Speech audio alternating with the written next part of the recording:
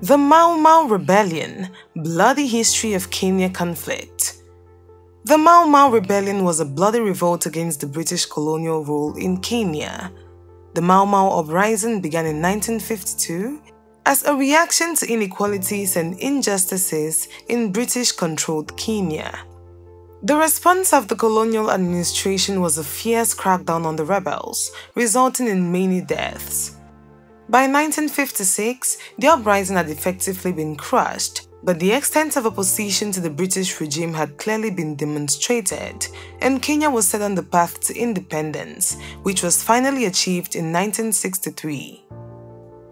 Before we go deeply into the bloody history of Kenya's conflict, if you're new here, welcome! Be sure to subscribe and turn notifications so you don't miss any of our videos. Background: the British colonial presence in Kenya began in the late 19th century as part of a trend of seizure of territory across the African continent by European nations that became known as the Scramble for Africa. The region today known as Kenya had previously been under the control of the Sultan of Zanzibar, but pressure from Britain and its military had forced the Sultan to hand over the territory to the British Empire, as well as neighboring Tanganyika to Germany. Agreements over the regions claimed by the Europeans were negotiated in the 1884–85 Berlin Conference, with the British gaining control over most of the East African coast.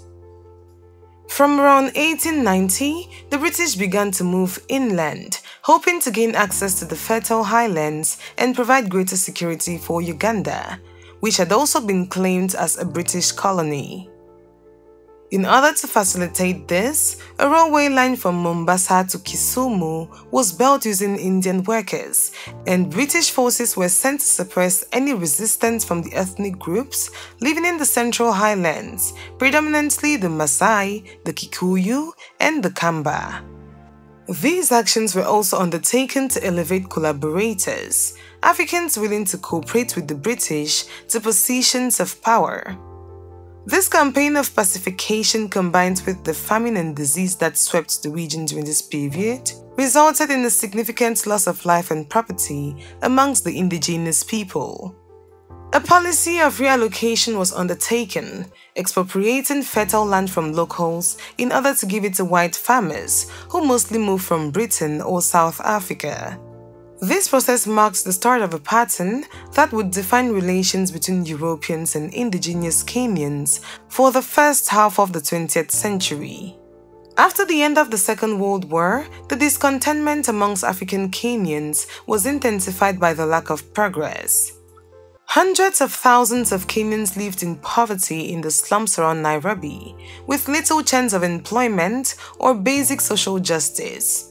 In comparison, most of the white Europeans and many of the Indians who had settled in Nairobi enjoyed a conspicuous life of wealth and frequently treated indigenous Africans with hostility and contempt.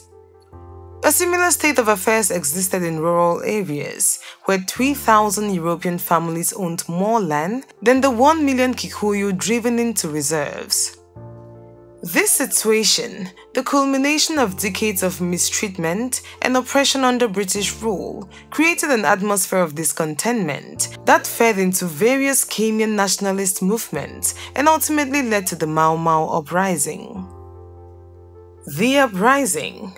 A few years earlier, a local movement had started revolting against the British colonial administration, which had ruled the area ever since 1895. The movement mainly comprised Kikuyus, Kenya's largest native tribe, many of whom had been pushed off their fertile lands into central Kenya by the European settlers. Along with other tribes, the Kikuyus had been forced to live in ethnic reserves that were too small for them and required to possess a special permit to move around the country. Many ended up as cheap laborers on white-owned farms in what had become known as the White Highlands.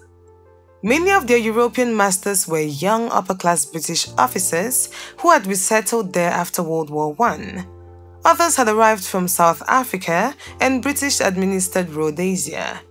Most enjoyed a life of luxury on their large 7-staffed estates.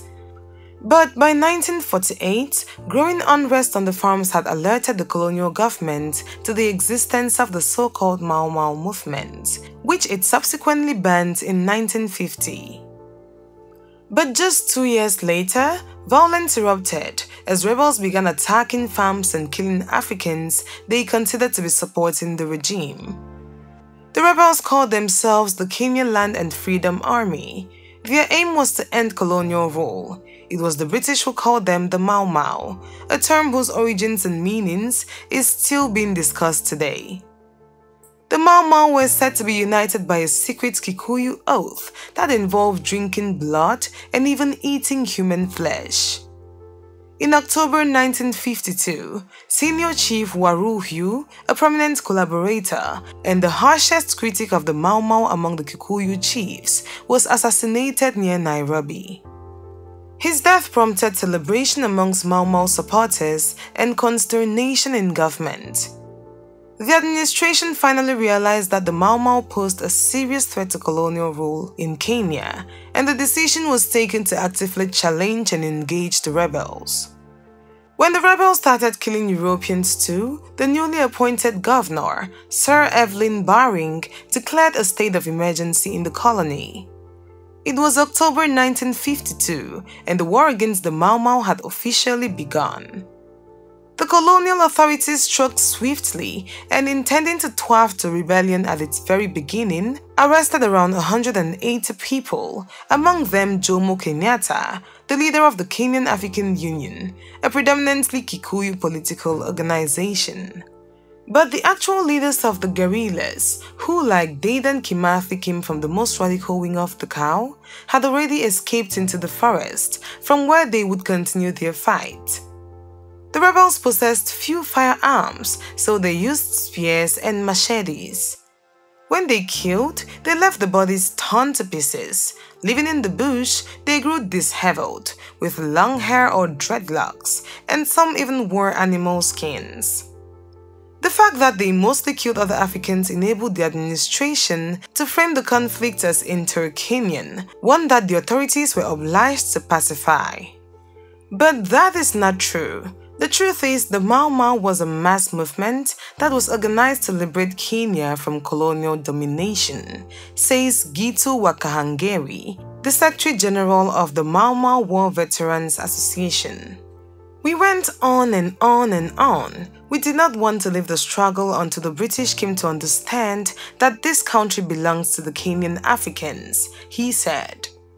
Back then, while the regime soldiers fought the guerrillas, the colonial government also conducted a campaign of mass arrests. Almost anybody even slightly suspected of belonging to the Mau Mau was arrested and taken to a detention camp or prison, where they were then interrogated and often tortured and abused. Many women, like Naomi, were raped with glass bottles. Many men, like Kimweli, were castrated with pliers. Few prisoners were even brought before a court of law. They were classified according to how dangerous they were perceived to be, and they were continually moved from one camp or prison to another until they were considered safe to be sent to a reserve. As the war dragged on, the administration started relocating a large part of the native population into what it dubbed protected villages. These were surrounded by barbed wire, guarded by soldiers, and resembled the detention camps in everything but the name. The villages also served the purpose of cutting off the local support to the guerrillas.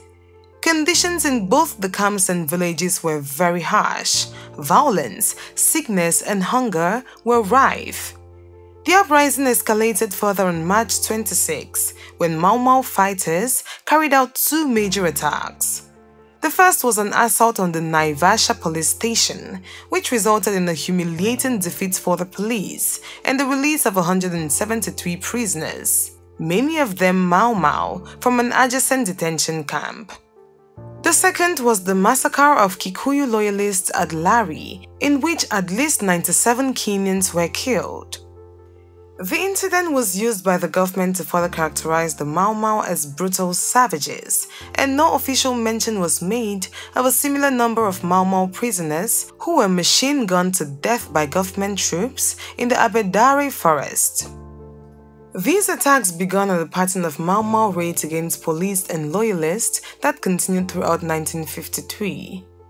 The gradual organization of the rebel forces in the forest created military units, although they were limited by a lack of weapons, supplies, and training. The rebellion proved to be much more difficult to deal with than the British had anticipated. The colonial government brought in 20,000 extra soldiers and used the British Royal Air Force to try to strike the rebels in the forest.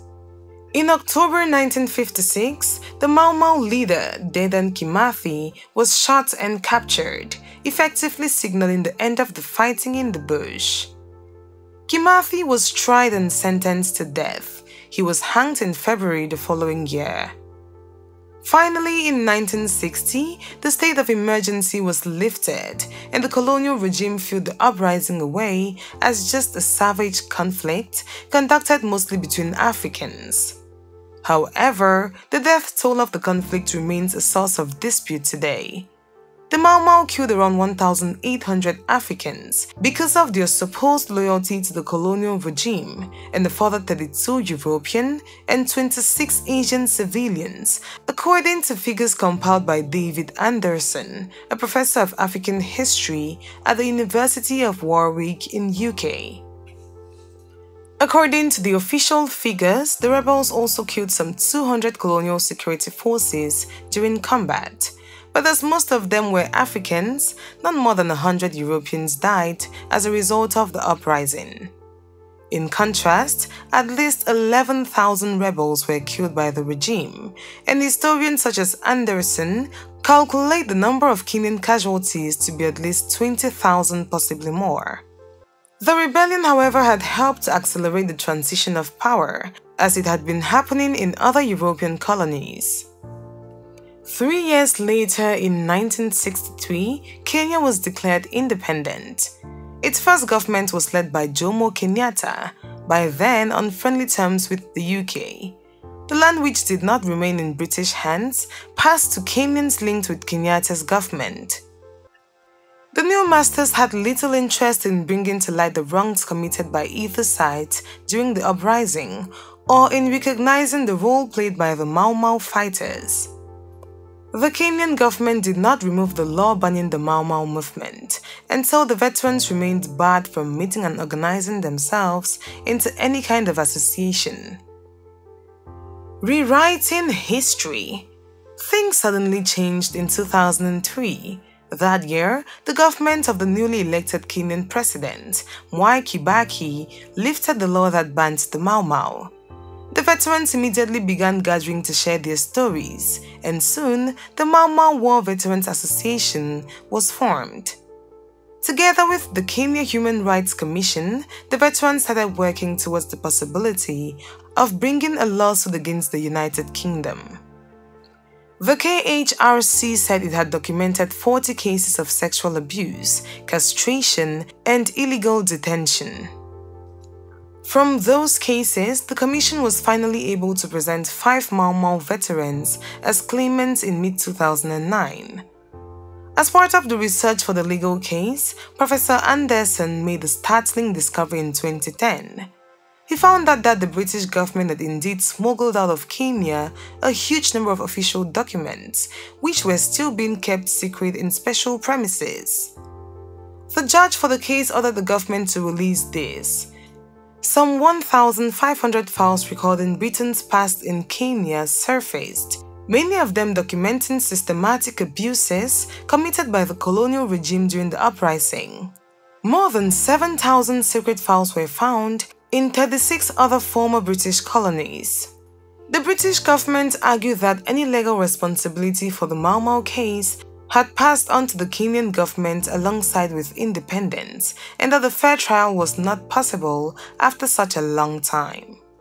The court denied both arguments, the first in April 2011 and the second in June 2012. Finally, the judge ruled that 3 of the Mau Mau claimants, Wambugu Wanyingi, Jane Muthoni Mara, and Paulo Mwaka Nzeli, had been tortured and abused by the colonial authorities. They could proceed with their case and sue the British government. The trial never happened, however. In June 2013, the British Foreign Secretary, William Hague, announced that Britain would pay roughly $31 million in cost and compensation to a total of 5,228 veterans represented by the British law firm Leyday. We understand the pain and the grief felt by those who were involved in the events of emergency in Kenya. The British government recognizes that Kenyans were subjected to torture and other forms of ill treatment at the hands of the colonial administration, Hague said. He also insisted that his government still denied liability for the actions of the colonial administration in Kenya, and added that it would defend any claims brought by other former British colonies. Thanks for watching. That was the bloody history of Kenya conflict. Which other country's history or deadly conflict do you want us to talk about? Please drop it in the comments section below. And if you enjoyed the video, please subscribe, like, and also share it with your friends.